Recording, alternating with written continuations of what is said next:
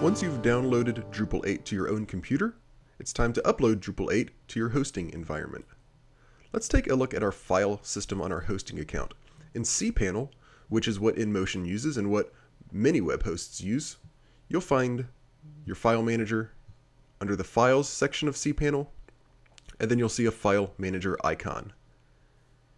If your cPanel installation is using the Paper Lantern theme, it works just the same, it just looks different. We see Files here and File Manager right here.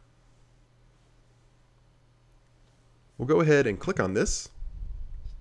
And before you go any farther, make sure that you have Show Hidden Files checked. We have to be able to see the hidden files, otherwise known as dot files, because they begin with a dot. We have to be able to see these in order for this process to work correctly. So with that selected, we're going to choose the web root. This is where our actual website goes in our hosting environment. We'll click Go. And now we are in what is in most hosting environments, on most servers, our public_HTML folder. Some web hosts may call this something different, but you just need to make sure that you are in your web accessible folder. These are the files that comprise your site. As you can see, in our setup, right out of the box, we already have some files before we've begun creating a website or installed Drupal or anything. In most cases, you want to delete any files that are here, but you usually want to save any folders that are in this folder.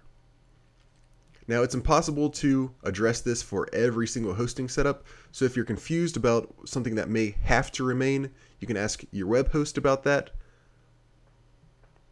If you do end up removing something that it turns out you needed to have kept, it's usually no problem to have your web host restore that file for you.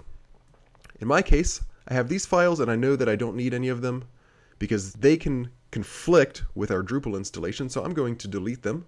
I will select all, and then you will choose Delete. We will trash these files. Now we have an empty directory. A lot of the times you may have a CGI bin folder that you can keep and things like that. Again, remove any files, generally speaking, and usually you want to keep any directories. Once that's been cleared out, let's upload the compressed package we downloaded from Drupal.org. We're going to upload this right here to our public HTML folder.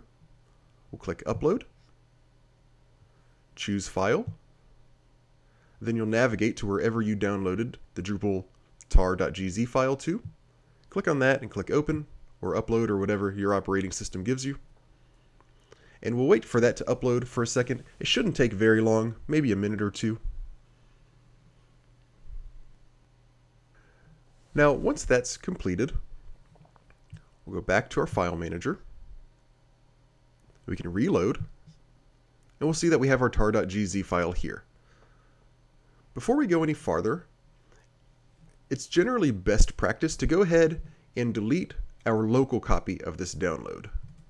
So in our own operating system, not on our web host, we'll find that tar.gz file and go ahead and send that to the trash. We do this because whenever we install Drupal again in the future, we want to make sure that we always get the most recent version of Drupal. If it's been updated in the meantime since the last time we downloaded it, we don't want to get this old version. We always want to make sure we get the most recent and up-to-date version of Drupal. So that's why we go ahead and trash that, so we make sure we're not using something that's old. Once that's done, we'll go back to our server. We're going to click on our tar.gz file, and we're going to extract it. Click Extract Files. Now note, if you're using an FTP client, you may want to go ahead and extract the file locally on your own operating system and then just upload all the files manually.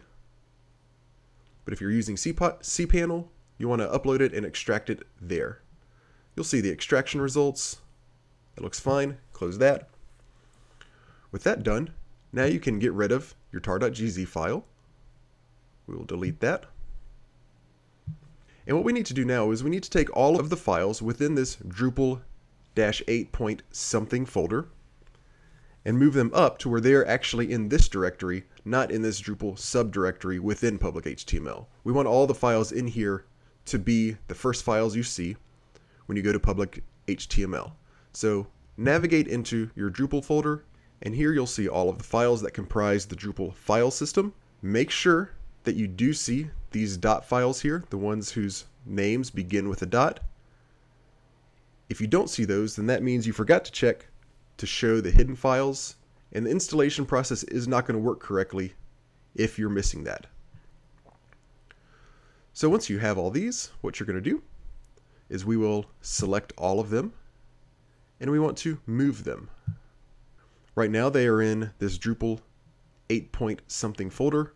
We're going to delete all of this up to public HTML, so we're moving them up one folder directly into public HTML. Click Move Files. That usually is a pretty fast process. And let's go back up one level, or we can just go straight to public HTML over here. And now our directory looks a bit different. We have all of the Drupal files here. We also have this empty Drupal-8.something folder. We'll want to go ahead and delete that. With all that done, now the Drupal file system is on our server.